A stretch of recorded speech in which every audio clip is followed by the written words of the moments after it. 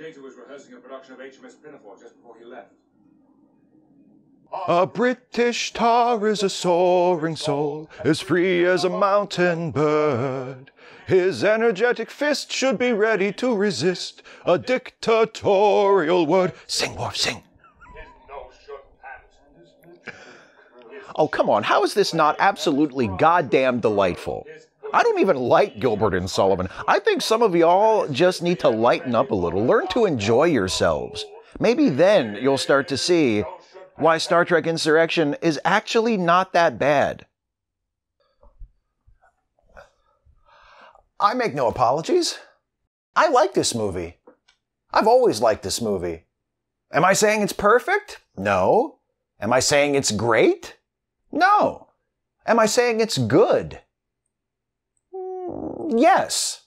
Yes. I'm saying it's good. It's not Wrath of Khan or Star Trek Beyond. Fight me, Kelvin haters. But Star Trek Insurrection is a good movie. That's not to say I don't understand why a lot of you don't care for it. I do. But we'll get to that. First, let's talk about what happens in the movie. So there's this planet. Seems like a nice place. Some people live here in a small village. They look like humans, but they're not. They're Baku.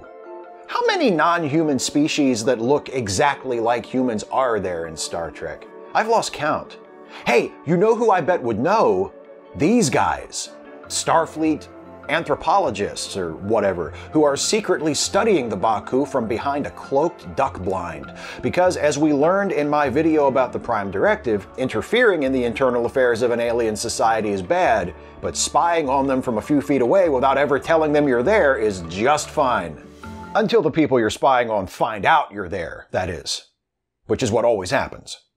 Anyway, Data's here, and he's having a bad day. Something caused him to malfunction, and now he's just running all over the place in a cloaked isolation suit, pulling a bunch of invisible man gags. Eventually, he makes it over to the base of the duck blind and disables the cloak, revealing it to the entire village. Hello, grandfather! How do you do? Meanwhile, on the Enterprise, they're getting ready for some diplomatic function, and Riker walks in and tells Picard that as soon as that's done, they have to go mediate a territorial dispute. And Picard kind of sighs and says, "Anyone remember when we used to be explorers?" And all of us who used to watch the show are like, "No, not really." Anyway, Worf's here. He's like, "I know I'm on Deep Space Nine now, but the audience expects to see me, so here I am. Does anyone care about the specific reason? Does it matter? No? Good." Picard's having a great time at the diplomacy party when Geordi comes up and he's like, "Some admiral's on the phone for you?" So Picard answers the phone and it's Admiral Dougherty, and he's like, "Send us the specs for your android. He's going apeshit over here." It turns out Admiral Dougherty is on a ship belonging to the Sona, who have partnered with Starfleet for a mission having something to do with the Baku. Dougherty is hanging out with the leader of the Sona, Ruafo, and he's like, "Boy, this whole Baku situation is all kinds of cocked up now, ain't it?" And Ruafo is like, "Why don't we just kill them all?" And Dougherty's like, "What?" And Ruafo is like, "Did I ever tell you I killed Mozart?" Data's boosted a Starfleet scout ship, and he's flying around shooting at Ruafo's ship. The Enterprise shows up, and Dougherty calls Picard and says, "Hey, dude, all I needed was Data's blueprints so we could turn him off or something. You didn't need to come all the way out here. I mean, it's not a problem. I'm not afraid you're going to discover anything or whatever, but, you know, seriously, get the hell out of here." But Picard insists that he be allowed to try and apprehend Data, and Dougherty's like, "You've got 12 hours. So Picard and Worf jump into a shuttlecraft and fly out to catch Data. Picard tries to talk to him, but Data's not answering, so Picard thinks, well, if he doesn't want to talk, maybe he'll want to join me for a Gilbert and Sullivan duet. And that sort of works. While Data's distracted by the sing-along, Picard attaches his ship to Data's, and after Data almost crashes both ships trying to shake him off, Worf manages to get aboard Data's ship and turn him off with a remote control. Picard beams down to the Baku village with an away team to pick up the Starfleet and Sona crew who were stranded when Data took off with their ship, and he meets Anij and Sojef, who live in the Baku village. And they're like, "Hey, we tried to fix your android, but his memory was all messed up or something." And Picard's like, "You rubes tried to repair Data?" "Yeah, right. He's not a cotton gin, you straw-chewing hicks." And Sojev tells Picard, hey, we know all about technology and warp drive and shit. We just choose not to use any of it because leading a simple agrarian existence makes us feel morally superior to other people. Personally, I walked away from a really exciting life tracking down criminals for this gruff Los Angeles judge. I had an awesome car and a sweet perm. I heard after I left, the judge moved to Bajor. Geordi gets Data functioning properly again, but Data can't remember what happened to make him go haywire. So he and Picard go back to the planet to retrace his steps. And they find this cloaked ship in the middle of a lake. And inside the ship is a gigantic holodeck with an exact recreation of the Baku village. And Picard's like, I bet this isn't for anything good. And then a Sona shows up and starts shooting at them. And Picard's like, yeah, see, that settles it right there. Something's definitely not right. Meanwhile, ever since the Enterprise showed up at the Baku planet, the crew has been unusually horny. Riker and Troy have started flirting with each other again. We even see them taking a bath together, where Troy shaves Riker's beard. What the hell are you people playing at? Getting rid of Riker's beard? In an odd-numbered Star Trek movie? That's like walking under a ladder on Friday the 13th. Or talking about a no-hitter before the game is over while within the radius of Mars. Or texting while driving while also eating a piece of fish that hasn't been properly deboned. Or... no, I think that's enough. Anyway, it's not just that the crew is feeling frisky. Worf's got a humongous Klingon pimple. People's boobs are firming up. Geordi's eyes finally grow in. Picard just up and busts out into a mambo. And then he's like, that was weird. So he goes back down to the planet and drops in on Anij and asks her what the hell is going on. And she says, oh, did we forget to mention that this is the Eternal Youth planet? Yeah, it's something to do with the radiation coming from the rings, regenerates our cells or something. We're all like hundreds of years old. Say, you don't think this has anything to do with why there was an invisible holoship with an exact copy of our village parked in the lake, do you? Later back on the Enterprise, Dougherty and Ruafo march into Picard's ready room like, why were you messing with our secret holoship? And Picard's like, I got a better question. Why were you gonna use the holoship to abduct the Baku? Cause that's totally what you were planning to do, right? And Dougherty says, dude, you're making a big deal out of nothing, okay? Yes, we were gonna secretly relocate the Baku somewhere else, but A, who decided they should be immortal, and B, the Sona, my buddies, have a condition that only the anti-aging properties of the planet can cure. And once we figure out how to help them, we can use the same process to help people all over the galaxy. So actually, what we're doing is a good thing. Even though in order to collect the anti-aging radiation, we will have to render the entire planet uninhabitable, so there's that, but small price to pay, right? And Picard gives Dougherty a classic Picard speech about how forcibly relocating populations is bad no matter how good of a reason you think you have, and it doesn't matter if you're talking about a few hundred people like the Baku, or 1,000 people, or 1,000,000, you're still a dick, and I'm not gonna let you get away with it. And Dougherty's like, well, the Federation Council is on my side, so I'd like to see you try. So, Picard takes most of the other important cast members down to the planet, and they evacuate the village and march everybody into the mountains so the Sona can't get to them. Meanwhile, Riker and Geordi leave on the Enterprise to go blow the whistle on what a shit show this whole Baku-Sona situation has turned into. Picard and a bunch of the others end up getting captured by the Sona anyway. Beverly figures out that the Sona and the Baku are actually the same species, only the Sona left the Eternal Youth planet a long time ago and have been deteriorating ever since, which is why they're in such bad shape now. By now, even Admiral Dougherty is starting to have second thoughts about this, so Ruafo kills him with a face-stretching chair, which is a thing he has. Then Ruafo says, you know what? I'm making this way more difficult than it has to be. I have a new plan, and my plan is so simple. First, I must get the death mass. Then I must achieve his death. Ruafo's second-in-command Gallatin is like, what the hell are you talking about? And Ruafo says, I'm just gonna deploy the Eternal Youth radiation collector while the rest of those people are on the planet. That way I'll get what I want, and they'll all die, so I'll get what I want. And Gallatin's thinking, okay, if he's gonna kill everybody, I can't get behind that. So Gallatin springs Picard from where he's being held with the rest of the prisoners, and together they hatch a plan to stop Ruafo. And that's what they do. With help from Worf and Data, who weren't captured, they beam Ruafo and the rest of his crew onto a simulation of their bridge aboard the holoship. But Ruafo figures it out and manages to beam himself over to his Eternal Youth radiation collector so he can just do what he needs to do manually. Picard realizes what he's trying to do, so he beams over to the collector too and has a fight with Ruafo, and he's like, "Why you gotta be like this, man?" And Ruafo's like, "Because you are unjust, unfair, unkind. I will block you. I swear it. I will hinder and harm your creature as far as I am able." That one doesn't really work, does it? The bit about the creature doesn't make sense in this context. Okay, do you have any idea how hard it is to work quotes from goddamn Amadeus into a summary of a Star Trek movie? Good point. I'm gonna activate the self-destruct now. And Picard activates the self-destruct, and right before it blows him up real good, the Enterprise swoops in and beams him out. And Ruafo dies engulfed in flames and screaming. Just like Salieri. I assume.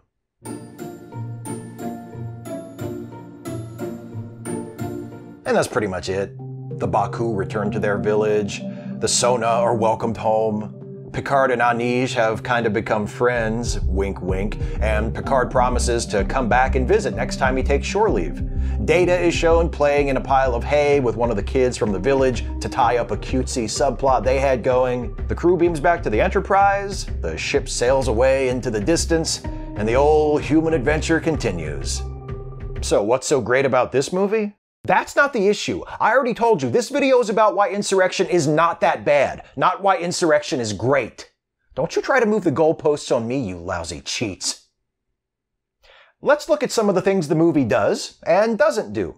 First, it lightens things up. I love First Contact, but it is kinda grim. And I don't want Star Trek, particularly The Next Generation, the most optimistic of all the Trek shows, to be a gritty action franchise. That's nice every once in a while, but if I wanted to see that sort of thing all the time, I'd watch, I don't know, the Battlestar Galactica reboot, which was excellent. What I saw of it anyway. I don't think I ever made it all the way through the first season. It was good. I just got distracted by something else that I found more interesting. I can't remember what. Probably old episodes of Star Trek. Second, it gives every character in the main cast a chance to do things other than fight scenes or comic relief. Like all the TNG movies, this is mostly the Picard and Data show, but the other members of the Enterprise crew each get at least a scene to shine. Geordi has that scene on the planet after his eyes grow in where he's watching a sunrise for the first time.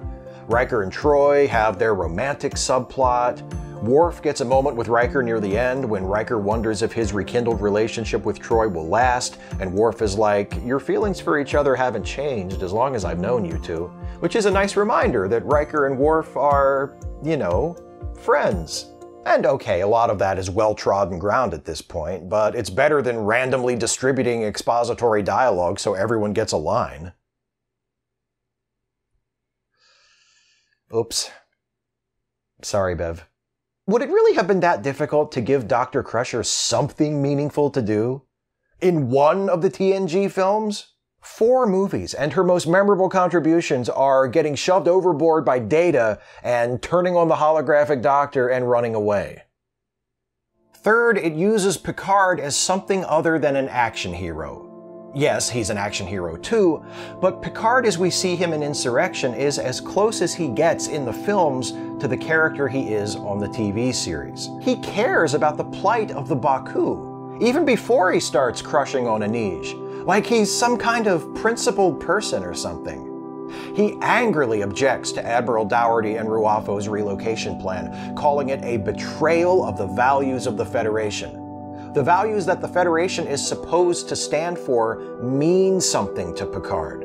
And we see that in this movie, and it's a welcome reminder that he can do things besides shoot bad guys and rant theatrically about revenge.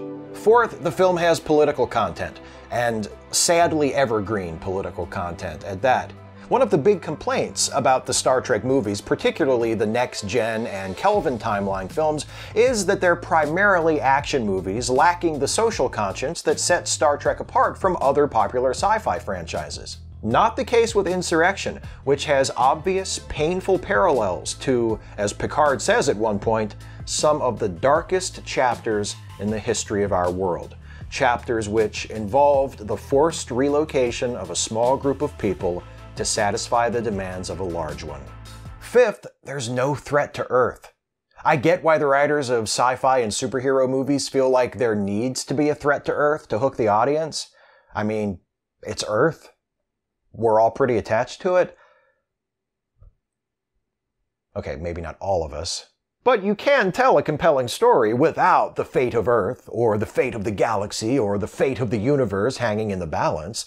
The stakes in Insurrection aren't as epic as in First Contact, or Nemesis, or Generations. Now that I think about it, there are 230 million people living in the Viridian system, which Soren intends to destroy in order to reach the Nexus. In Insurrection, all that's at stake are the lives of 600 or so Baku and the principles of the Federation. But that's plenty. If our characters care about achieving a particular outcome, and we care about the characters, that's all we need. Or it's all I need anyway. I'm in the minority here. When Star Trek Insurrection opened in theaters in December 1998, it was met with mixed reviews from fans and critics. It had a good opening weekend, but ultimately grossed about $30 million less than First Contact, and wound up as one of the worst performing Star Trek films at the box office. And I get it. Not everybody's as big of an F. Murray Abraham mark as I am. Plus, Insurrection came out just 2 years after First Contact, and it's a very different movie. People who loved First Contact for being diehard on a starship probably didn't turn out to see Insurrection hoping for a morality play with jokes. In fact, a lot of folks hate the jokes. Not me. I think Insurrection has some of the funniest scenes in any Star Trek movie. The HMS Pinafore sing-along, Worf smashing the Sona drone with his phaser rifle, then turning wild-eyed to Picard and shouting, "Definitely feeling some aggressive tendencies, sir?" Riker bragging to Data that his freshly clean-shaven face was smoother than an android's bottom. Then Data feels it for himself and is like, "I don't think so, brother." And yes, I like the flotation device gag too, okay? Everybody hates it. I think it's funny. It's goofy, but it works in the situation. Spiner sells the line, and the visual of Data rising up out of the water and bobbing gently back and forth makes me laugh. The only joke that doesn't work for me is the Enterprise's manual steering column.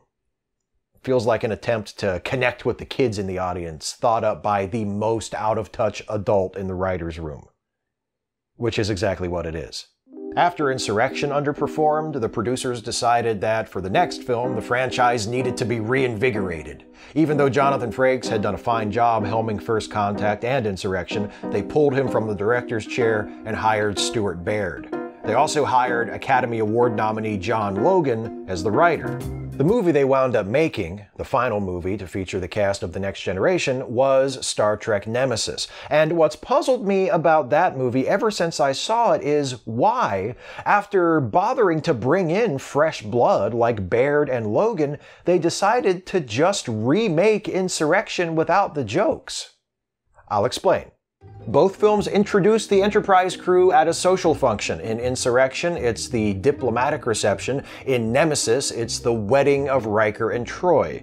In both films, the big action scene is the result of the crew investigating a mystery relating to Data. In Insurrection, it's Data attacking the duck blind at the Baku village. In Nemesis, it's the discovery of the disassembled android who turns out to be Data's long-lost brother. In both films, the villains are driven by a desire to save or liberate their own people. Ruafo wants to cure the Sona of the condition that is slowly killing them. Shinzon wants to liberate and empower the Remans. Both villains at first appear to have larger, more altruistic goals, only to have their true selfish motives revealed. The initial justification for Ruafo's plan is not only to cure the Sona's condition, but then, according to Admiral Dougherty, use the same de-aging technology to help other people. But Ruafo ultimately abandons that to take revenge against the Baku. Shinzon, a clone of Picard, claims he wants to befriend Picard so that he can better understand himself and pursue an alliance between his new Romulan government and the Federation, but it turns out he just needs Picard's blood, and also he has an ultimate weapon that he wants to use to destroy the Federation. Both villains have degenerative conditions they are trying to cure at any cost. Both villains have weapons capable of wiping out all life on an entire planet. Both weapons take time to be deployed, resulting in ticking clock scenarios. In both films, the good guys win with help from a former bad guy, Gallatin in Insurrection, Commander Denatra in Nemesis. In both films, the Enterprise battles hostile ships in a region of space with properties that block subspace communications and make calling for reinforcements impossible, the Briar Patch in Insurrection, the Bassin Rift in Nemesis. In both films, Picard beams over to an enemy ship to try and stop the weapon from being deployed, leading to a climactic one-on-one fight with the main villain. In both films, Picard is beamed away to safety moments before the enemy ship is destroyed. What does this have to do with Insurrection not being that bad of a movie? I don't know. Nothing, I guess. It's just always bugged me how Insurrection was regarded as a failure and proof that the franchise needed freshening up, and then they up and make a movie that is structurally very similar to Insurrection, only grim and boring and just generally a lot worse, and most people don't even seem to notice. There is some small consolation, however. Remember I said Insurrection was one of the worst performing Star Trek movies at the box office? Guess what the worst is? Didn't even gross enough domestically to cover its budget. No wonder Paramount just said, screw it, we're going back to Captain Kirk. Anyway, I'm not expecting this video to change anyone's mind who came in thinking Insurrection was the shits. Opinions vary, and one's taste in movies is a very personal thing, determined just as much by an individual's own experience and point of view as by the movie itself. And as I've said a couple of times already, I get why a lot of you don't like the movie. The silly humor and relatively low stakes don't appeal to everyone, and the plot does often feel derivative of episodes of TNG, particularly Who Watches the Watchers, which introduces the concept of Starfleet using cloaked duck blinds to secretly observe societies, Homeward, which features a plan to use the holodeck to relocate a native population without them knowing it, and a migration across the countryside, and Journey's End, which shows us Picard grappling with the morality of forcibly relocating a population. All I can tell you is those things don't bother me. I enjoy the humor for the most part. I kinda like the smaller stakes, and the derivative plot and the other flaws I've mentioned here and there don't really occur to me when I'm watching the movie. I acknowledge they're there, but I don't really care. When I watch Star Trek Insurrection, I have a good time. It's not a life-changing cinematic experience, but it's a solid, likable Star Trek movie. It's got some funny bits, some nicely observed character moments, a touch of political commentary, and well-executed, if not terribly creative, action sequences. In fact, well-executed but not terribly creative is a good way to describe the movie in general. It ain't Wrath of Khan, but it makes me happy. As happy as Worf right after he smashes that drone?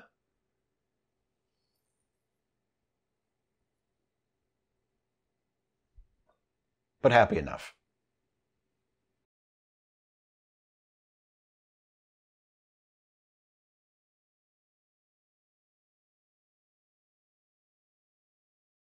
Hey folks, well there you go. That's the Star Trek Insurrection episode of Trek Actually. Hopefully you found it entertaining, and maybe some of you who don't like that movie at least now have a bit of an understanding as to why I do like it, and some of our other fellow Star Trek fans might like that movie more than you do. I'm going to let you know what the subject of the next Trek Actually video is going to be in just a minute, but first I've got some shout outs for a few of my newest Patreon patrons. These are patrons who just joined the Patreon campaign at patreon.com/Steve Shives and are pledging at a level of $5 a month or more. $5 a month or more gets you a shout out at the end of Trek Actually, just like these folks, and their names are Michael Nittle, thank you Michael, Jason Nebergall, thank you Jason, Dale Andrew Darling, thank you Dale, Nicholas Gross, thank you Nicholas, John McGowan, thank you John, Crystal of Truth, thank you, Crystal of Truth. Matt Dancer, thank you, Matt. Brandon Enright, thank you, Brandon. Ryan Burford, thank you, Ryan. Michael Scott, thank you, Michael. Angela Weaver, thank you, Angela. Sunil, thank you, Sunil. Jemshin, thank you, Jemshin. Lori Faith G, thank you, Lori Faith. Elizabeth Fricker, thank you, Elizabeth. Wayne Twitchell, thank you, Wayne. Jesse S, thank you, Jesse. Michael Hogan, thank you, Michael. Eric Byer, thank you, Eric. Zaphod 2073, thank you, Zaphod 2073. Porter Bella, thank you, Porter Bella. Tim, thank you, Tim. Nick Pollard, thank you, Nick. Isaiah Taylor, thank you, Isaiah. Mark Gozdzick, thank you, Mark. Danny K, thank you, Danny. C.R. Barboni, thank you, C.R. Paul Meta, thank you, Paul. And Ashy Crowned Sparrow Larks. Thank you, Ashy. Thanks to all of my newest $5 or more per month Patreon patrons, and thanks to all of you who are patrons, however much you're pledging, and however long you've been pledging. I could not do this without your support. You have my everlasting gratitude. I thank you so much for enabling me to keep doing this thing that I do. If you want to help me continue to do it, you can go to patreon.com/Steve Shives, and for a pledge of anything, $1 per month or more, you not only become a supporter of this channel, but specifically related to Trek Actually, you get to vote in the polls that choose the topics of future Trek Actually videos. That is open to all patrons of this channel from $1 per month all the way on up to however much you can afford and however much you think I'm worth. Now, before I tell you the subject of the next Trek Actually video, I want to remind you that if you dig the Star Trek stuff that I do on this channel, I'm also the co-host of a Star Trek themed comedy podcast along with the great Jason Harding. It's called The Ensign's Log. Jason and I play characters in the podcast. We play low-ranking officers who are serving aboard a certain famous Federation starship as it embarks on a certain legendary 5-year mission. I think you can connect the dots. If you dig Trek Actually and you haven't listened to the Ensign's Log, I highly recommend that you check it out. I think you'll really like it. The links are in the description below this video. You can subscribe via RSS using your favorite podcast app. You can listen on the website. You can listen on SoundCloud. Check out the Ensign's Log. Now, the moment that those of you who are still watching have been waiting for. The subject of the next Trek Actually video that will come out in about a month from now will be, chosen by my patrons in the most recent poll, how do the economics of Star Trek actually work? And this topic won that poll in a landslide.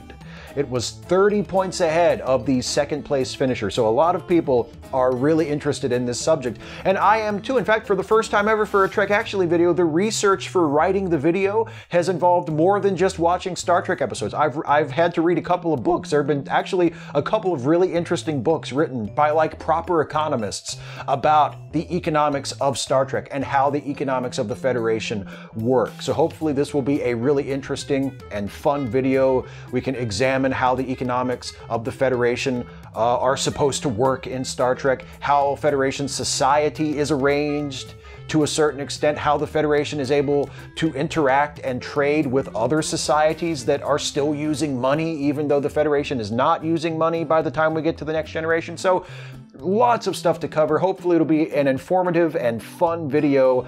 How do the economics of Star Trek actually work? That's next time. The poll for the month after that will go up in a few hours after this video goes up. So everybody who is a patron or thinking about becoming a patron, go check patreon.com/Steve Shives in a little bit, in a few hours after this video goes live. And you can vote in the poll for the Trek Actually video after the next one. That should be a fun one too. So, okay, I think that's it. Thanks so much for watching, everybody. Hope you enjoyed the Insurrection video. I'll see you next month for the economics of Star Trek video. And in the meantime, we'll throw in a not actually Trek Actually here about something or other. So I'll see you soon, everybody. Take care. Thanks for watching.